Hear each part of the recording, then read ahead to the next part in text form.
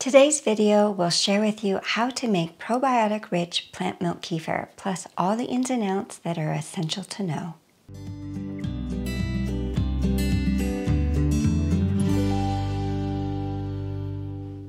What's fantastic about plant milk kefir is that you can make it either using water kefir grains or milk kefir grains, and I'm going to show you both ways. Depending on where you live in the world, how you pronounce it will vary, such as kefir, kefir, and kefir. We're all talking about the same thing, so pronunciation is not important. We've got a lot to cover, so let's get started. Section 1, the kefir grains. Both water and milk kefir grains are gelatinous, asymmetrical pods formed by both good yeast and good bacteria in a polysaccharide matrix, which is what holds them together. Water kefir grains are translucent and, under the right conditions, originate from natural sugary water-based liquids, hence the name water kefir grains. Milk kefir grains are whitish cream in color and, under the right conditions, originate from raw animal milk, hence the name milk kefir grains. Both water and milk kefir grains ferment the plant milk, and both taste good and have probiotics, but they're not identical. Even though the grains have some similarities, they have significant differences in structure, microbial content. In other words, different probiotic profiles of each create different flavors and different fermentation characteristics of the finished kefir. These are my water kefir grains. I keep them stored in sugar water in my fridge and pull them out when I want to use them. And just so that you can get a better look of what's inside the jar, I'll strain them out. When I bought these grains, they came in just a little container like this and have since multiplied into what you see here. In the upcoming demonstrations, each time you see me add water kefir grains to the plant milk kefir, I'll be pulling them from what I call their home jar, as seen here. And when I'm done with them, I'll give them a rinse to get the plant milk residue off, and then I'll return them to their home jar stored in the sugar water in the fridge. These are my milk kefir grains. When not in use, I keep them stored in cow's milk in the fridge, since milk kefir grains require lactose in order to survive and remain healthy for the long term. I simply pull them out from the fridge when I'm going to use them, and in the upcoming demonstrations, each time you see me add milk kefir grains to the plant milk, I'll be scooping them out from their home jar as seen here. If you're not a vegan and you're not opposed to milk residue coming into contact with your plant milk, then you can put the grains directly into the plant milk that's going to be fermented. And if you are vegan, remove the grains from the cow's milk like this, except rinse away the dairy milk residue under cold water. Why not just use only water kefir grains for plant milk kefir? Well, you can, but here are some advantages to using the milk kefir grains as well.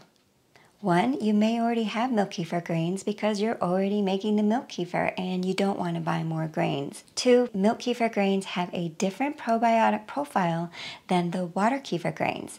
Not only will the taste of the plant milk be different, which you might like it better, but you can also make the ultimate probiotic drink using both types of grains, water and milk, because the different species of probiotics in each grain have different health benefits.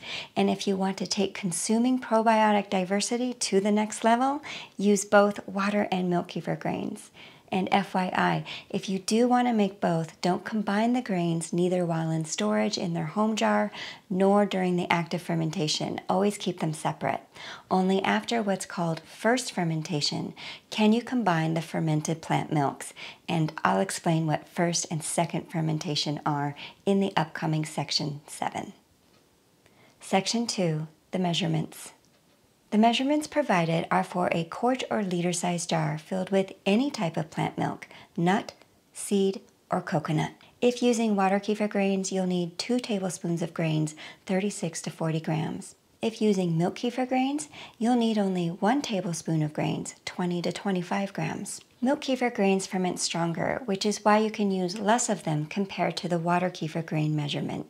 You will add 1 tablespoon or 18 grams of cane sugar. Use a cane sugar that is naturally tan in color, indicating it has not been bleached. More sugars that can also be used at the same measurements are maple syrup, molasses, brown sugar, agave, or honey. Just keep in mind that the flavors of the sugar source will have an effect on the final taste of the kefir and possibly the rate of fermentation as well, which I'll cover in the upcoming Section 7. And a final note about adding the sugar is that without a glucose source of food for the kefir grains, the plant milk will not ferment. Therefore, do not use sweeteners like these listed here since they do not contain glucose. Section 3. Nut Milk Kefir. You can make the nut milk kefir from either fresh nuts or boxed milks from the store. I'll demonstrate the fresh homemade nut milk here and cover boxed milks in Section 6. I'm going to demonstrate by making almond milk, but these instructions can be applied to any type of nut. Soak overnight 1 cup or 170 grams of raw, unsalted almonds or another type of nut. The next day, strain and rinse the nuts. Add to the blender. Next, add 3 1/4 cups of water to the blender. Blend on high for about 2 minutes. Do not add any flavorings if you're going to use this nut milk for kefir making because it will affect the fermentation. I'll explain further in the upcoming Section 7. Strain the nut milk through a fine mesh nut milk bag like this one. As for the pulp, you can discard it, compost it, or find a creative way to use it. Back to the plant milk. Look at this gorgeous homemade nut milk. Fill the jar to about here, leaving a 2-inch, 5-centimeter headspace. This will allow for the expansion that will occur during fermentation without overflow. Add 1 tablespoon, 18 grams sugar to the jar. Then give it a quick stir to mix. I'm going to demonstrate using both water and milk kefir grains. Add 2 tablespoons of water kefir grains, 36 to 40 grams. Place the lid on the jar, loose or tight. It won't matter much since the water kefir grains won't generate much effervescence at this stage. I'll discuss more on effervescence in Section 7 coming up. For the milk kefir grains, scoop out a tablespoon, 20 to 25 grams, and in this demonstration, I'll rinse them first and then add. In other upcoming demonstrations, I'll show you how to do it straight from jar to jar without rinsing so you can see both ways. Place a lid on the jar. Loose if you want less effervescence, tight if you want more. And since milk kefir grains ferment stronger than water kefir grains, you can generate a little more effervescence during first fermentation than what you can with the water kefir grains. And remember, I will explain first and second fermentation in the upcoming Section 7. Leave the plant milk with the added kefir grains on the counter at room temperature overnight. It's the next day. The first thing you notice is the separation of the nut milk pulp and water. This is 100% normal and to be expected. Let's take a closer look at the one made with the milk kefir grains and afterwards the one with the water kefir grains. The plant milk will form a pulp head on the top and the grains will float up and intermingle. To remove the grains, pour the kefir through a fine mesh strainer. With a spatula, gently push the creaminess around until only the grains remain. Rinse the grains under cool water to remove the nut milk sediment. Okay, placing them into a jar of fresh cow's milk. Keep the cow's milk jar with the grains in the refrigerator until you're ready to use the grains again. By keeping the grains stored in the cow's milk when not in use, that is what will help them keep them alive and healthy for years to come. Back to this almond milk kefir.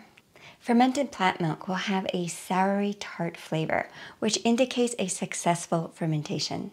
To store, place a tight lid on the jar and transfer it to the refrigerator where it will last about 1 week before it becomes too sour for pleasurable drinking. Now let's take a look at the almond milk fermented with water kefir grains. We can see the separation of the pulp from the water, and down at the bottom are the water kefir grains. They sink rather than float up to the top. As we look inside, we can again see that thick, creamy head has formed. This is normal and to be expected. Pour the contents through a fine mesh strainer. With a spatula, gently push the creaminess around until only the grains remain. Then you can run them under the cool water until they show clear again. Place them back into their home jar in the refrigerator until you're ready to use them again in the future. Pour the nut milk kefir back into the jar. Take a taste test. It will have a soury tart flavor, yet more mild than if it had been fermented by milk kefir grains. That soury tart flavor indicates a successful fermentation into kefir. To store, place a tight lid on the jar and transfer it to the refrigerator, where it will last about 7 days before it becomes too sour for pleasurable drinking. Over time, plant milk kefir of any kind will separate in the fridge. This is normal. Before you drink it, simply give it a shake to reincorporate. And as a reminder, I'll share with you more on the right timing of when to add flavor and how to increase effervescence in section 7. For now, we're moving on to our next plant milk, coconut. First, please allow me a brief moment to say thank you for watching my video. I put so much time and effort into them so that I can supercharge you with knowledge. I would just be so grateful if you bought me a cup of tea. Your $5 contribution helps me keep doing what I do. Section 4, coconut kefir. There are many ways to make coconut milk. I'm going to cover 3 of them, starting with canned coconut. Empty the contents and give it a stir, working out the chunks the best you can. Pour into a quart or liter-sized jar, no blender needed. The pro about using canned coconut is that it will make a really creamy kefir that is heavenly good. But the con is the price. My cans of coconut milk were $5 each, and 1 can only fills the jar halfway. So you would need 2 cans to fill the jar, and $10 for 1 jar of kefir is expensive. If your budget allows for 2 cans per jar, then go for it. And if not, you can add water to fill the jar. Even with the added water, it will still make a delicious coconut kefir. Add the sugar, quick stir, add the kefir grains of your choice, place a loose or tight lid on the jar, and allow it to sit overnight. The next day, you'll see the separation has occurred. The thick head has formed on top. Strain out the grains. I'll rinse these off and put them back into their home jar of milk until next time. And by the way, you can tell when the grains love the medium that they're being fermented in because they'll exponentially grow overnight. Both water and milk kefir grains, for some reason, love coconut milk and do really well in it. My water kefir grains here doubled and tripled in size. Look how big this water grain grew overnight. It's huge. I took a taste test and confirmed that the canned coconut milk kefir turned out delectable. Place a lid on the jar and store in the refrigerator, where it will last about 7 to 10 days. So how do you know if the coconut milk kefir fermented? Same answer as before. It will have a tangy, sour taste to it and perhaps a mild effervescence if the lid was on tight. Stronger if you used milk kefir grains, milder if you use the water kefir grains. If no fermentation takes place, it will taste like plain, flat coconut milk. Coconut milk making option number 2. Next, we have a fresh coconut. In Montana, where I live, this is as good as it gets, and the cost for this single coconut was $7, so it's not very economical. But if you live in the tropics and fresh coconuts are an abundant, inexpensive resource, that's wonderful. And FYI, this is not a how to open coconuts video, so I won't give much details there. First, you'll puncture the soft area of the top of the coconut and pour the coconut water into the jar. I got about this much coconut water, and next I'll scrape the flesh out from both halves. I recruited my husband's help and he whacked it open for me. Place the meat in the same jar with the coconut water. Then add enough water to fill the jar. Blend on high for a minute or 2. Pour the contents back into the jar and don't worry if the coconut meat still has some chunks. Add the sugar, stir, add your choice of kefir grain, lid on, and overnight on the counter. It's the next day and the separation has occurred, as well as that thick head on top. And we'll do all the same method of straining out the grains. Pick out any little coconut chunks. Rinse the grains and return them to their home jar. Absolutely take a taste test. The fresh coconut water blended with the coconut meat tastes fantabulous, and this milk is extra abundant in electrolytes due to the coconut water. And yes, if you have lots of fresh or store-bought coconut water, you can use all coconut water, skipping the milk making. The method and the measurements are all the same. Water kefir grains or milk kefir grains, all good. Just remember to always return the milk kefir grains to the cow's milk in the fridge so that they can get their lactose fix and remain strong and healthy. Coconut milk making method number 3, using dried coconut. This is the most economical option if you don't live in the tropics.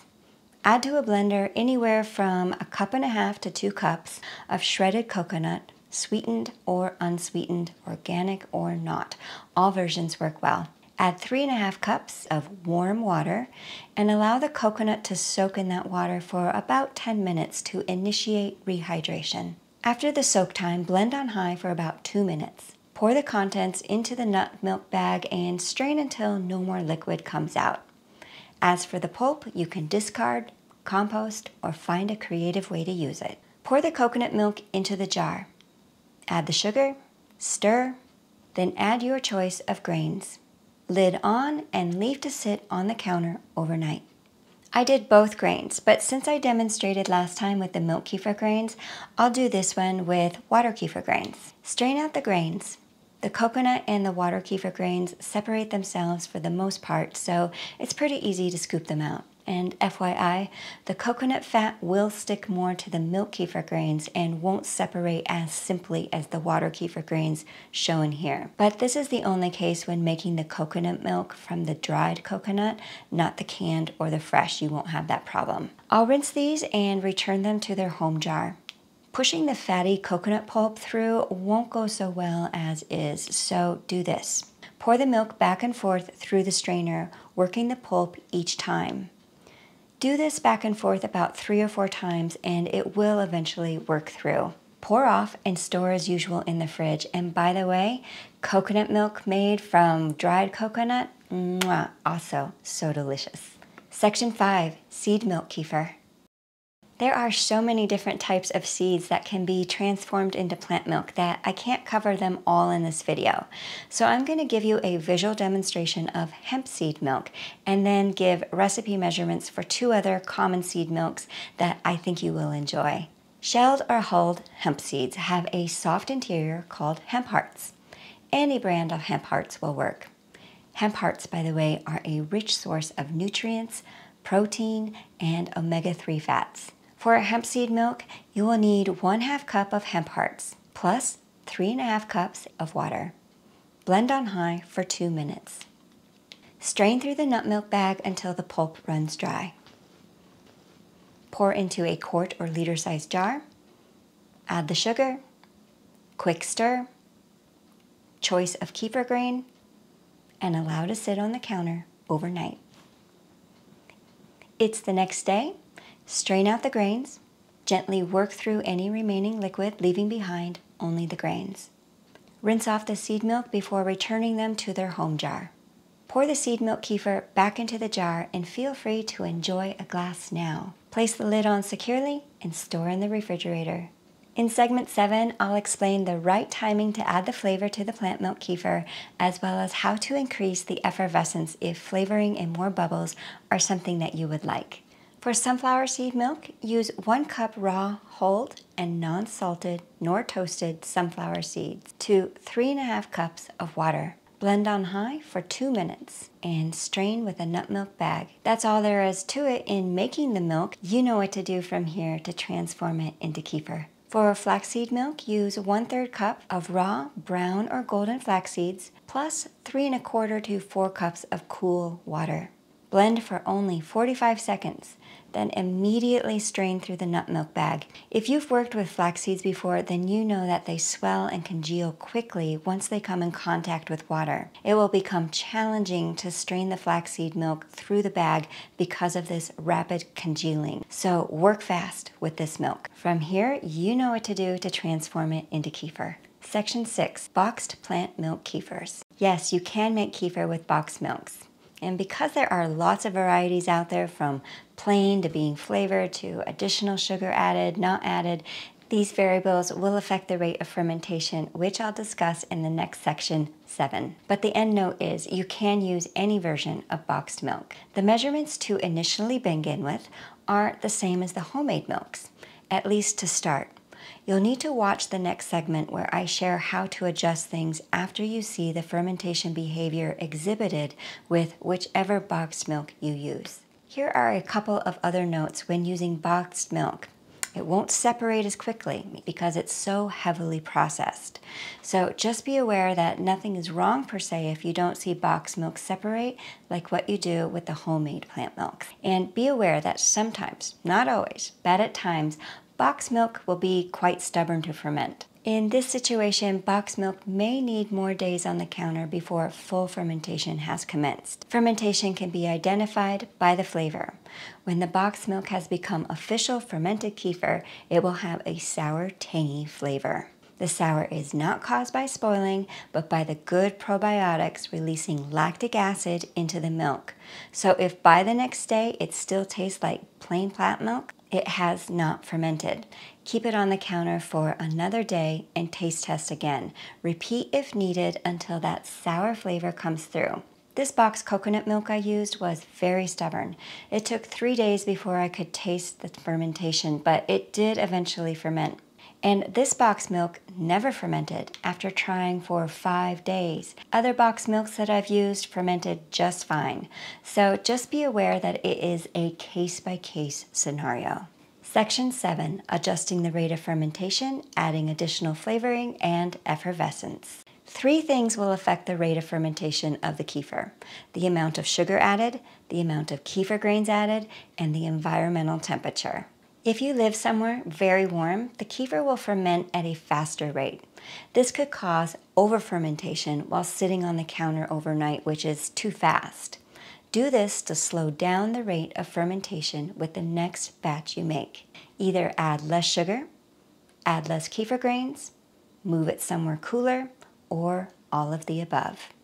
If you live somewhere cool and the plant kefir is not fermenting quickly enough while sitting on the counter overnight, meaning it still tastes like plain milk the next day, then do this to speed up the rate of fermentation. Either add more sugar, add more kefir grains, move it somewhere warmer, or all of the above. Experimenting will need to be done on your part, so take it batch by batch and make adjustments as needed. But if it's perfect as is, don't fix what isn't broken and keep on with the standard measurements. Adding additional flavoring. When you watch how to make plant milk videos, they typically include flavorings like vanilla, maple syrup, fruit of some sort, or more sugar. But we're not just making plant milk, we're fermenting it, and that's the game changer. If you really want flavorings, fruit, vanilla, or additional sweeteners, here's when to add them. Pour yourself the amount you're going to drink into a separate glass. Then add the additional flavoring. Don't add it to the main kefir jar. Add a single serving of the flavorings to the single serving of kefir you're about to drink. Now you don't have to worry about over-fermentation. Increasing effervescence.